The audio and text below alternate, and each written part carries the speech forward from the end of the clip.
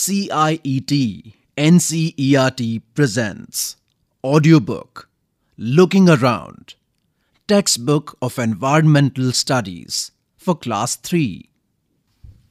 Page number 10. Chapter 2, The Plant Fairy. Last Sunday, we went to a garden in the neighborhood. We played hide and seek, Chupan Chupai, and Antakshari. We had a lot of fun. After some time, Didi said, "Let us play a new game today. We had played this game in the camp last year. I will become a plant fairy. The plant fairy will call out a name of something and you all will have to touch it." The game began. Didi said, The plant fairy asks you to touch a plant. At once, all the children ran towards the plants. On page number 10, there is a beautiful picture of a garden with different beautiful flowers and trees. Children and Didi are playing plant fairy game. Amu held the plant marigold. Shabnam sat touching a jasmine plant. Dayaram caught hold of a neem tree and stood there. Michael touched a mehendi bush. Note: children can be asked by what name games like Chupan Chupai, Antakshari are called in their regions. Page number 11. Didi said, Very good. Everyone has touched a plant. But have you noticed that all the plants are different from each other? Didi, you're also sitting on little plants, said Shabnam. Can you name the plant on which Didi was sitting? The game started again. The plant fairy now said, Touch a tree which has either a thick or a thin trunk. The children ran again to touch the trees with thick or thin trunks. Have you seen a tree with a trunk as thick as the one shown in the picture? Michael found the game very interesting. He thought, how lucky the fairy was. She could order everyone around.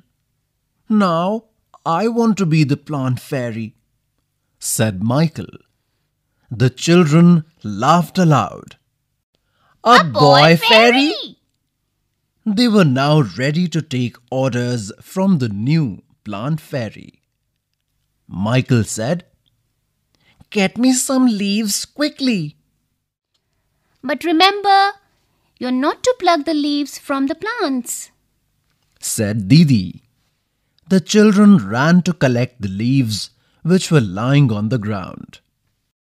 Note: by playing this game, children will see the diversity in plants for themselves.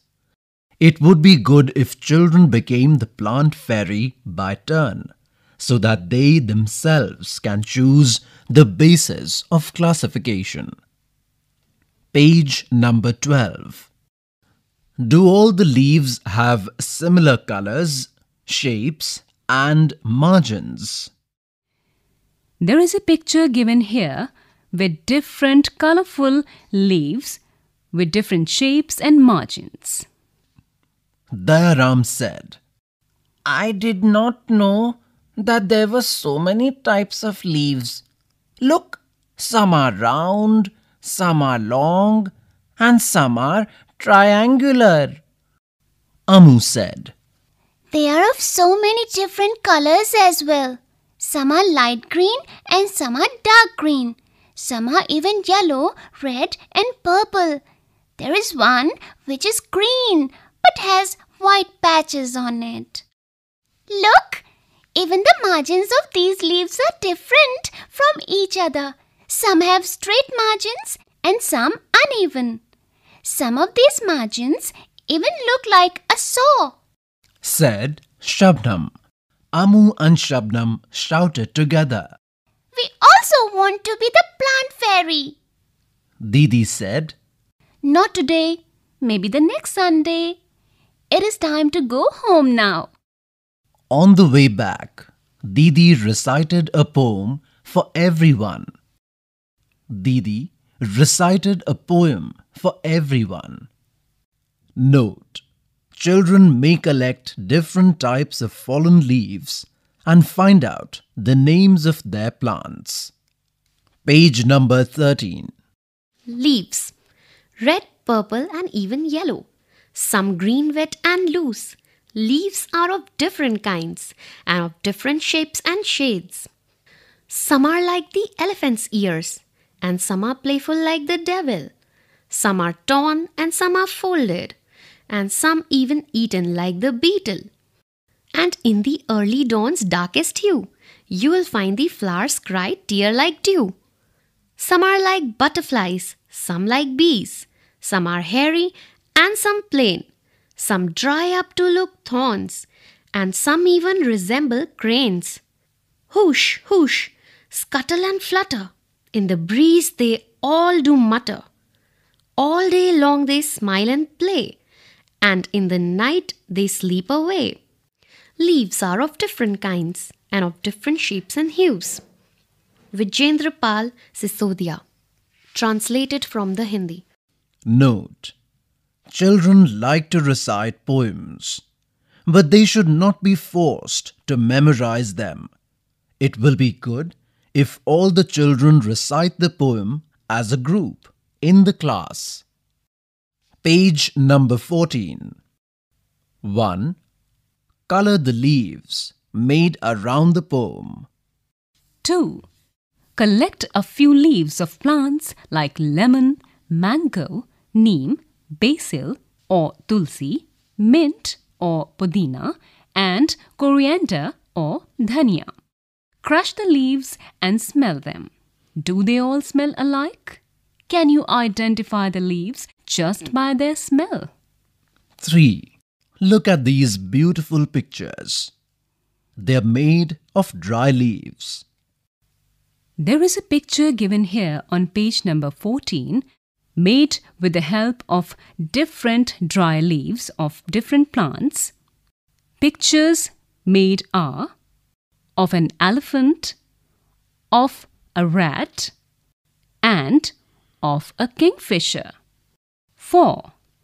Using dry leaves, make pictures of different animals in your notebook.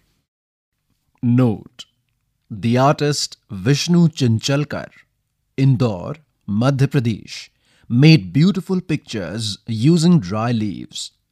These pictures are inspired by his works.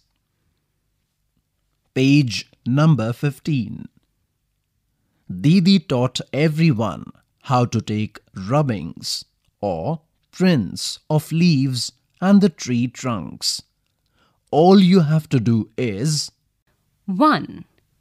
Take a paper and a crayon or color pencil. 2. Place the leaf on a table or on the ground. It should be placed in such a way that the side of the leaf with veins is on the top. 3. Place a paper on the leaf. 4. Gently rub the crayon or color pencil on the paper. 5. Be careful that the paper or the leaf does not move. Similarly, take rubbing of the trunk of a tree. Place a paper on the trunk and rub the crayon or color pencil on it.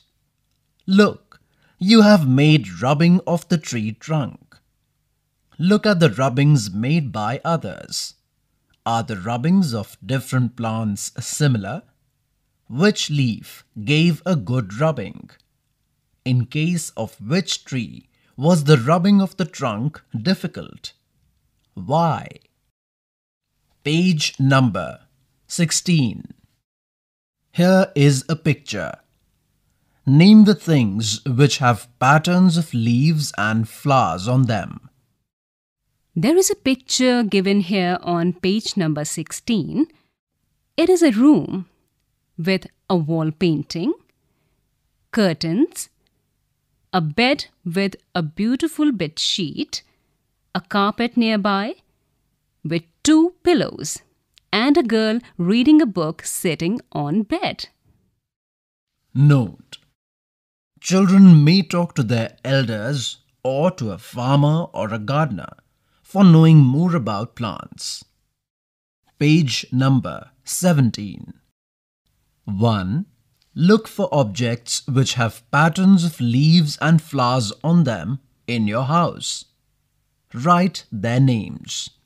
There are 4 blank spaces given here. Fill in these blanks with the name of objects which have patterns of leaves and flowers in your house. 2. You must have seen many plants and trees.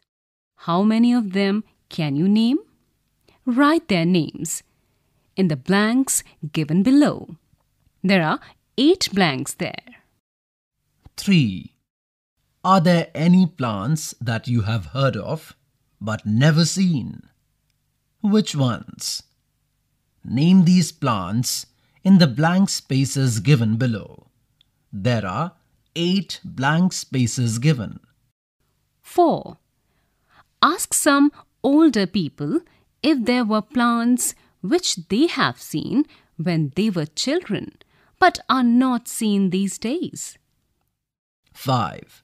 Also, ask them if there are any plants which can be seen these days, but which were not seen earlier. Friendship with a tree. Choose a tree near your school or house and make friends with it. A lasting friendship. 1. What tree is it? Ask some elders if you don't know. 2. Will you like to give your friend a special name? What will you name it? Note: encourage children to make friends with a tree. Water it, look after it, and observe it minutely. This will develop their concern for the environment. Page number 18. 3. Does the tree bear flowers or fruits? Which ones? 4. How do the leaves of the tree look? 5. Do animals live in the tree? Which ones? Find out more about your tree friend and share it with others. Draw the picture of your friend tree and color it. Chapter 2, titled The Plant Fairy, ends here. You were just listening to the audiobook Looking Around, textbook in Environmental Studies for Class 3, recorded by Batalang Lingdo and Vikas Sangwan. Production assistance by Meenakshi Kukreti. Produced by Vimlesh Chaudhary. Presented to you by CIET, NCERT, New Delhi, India.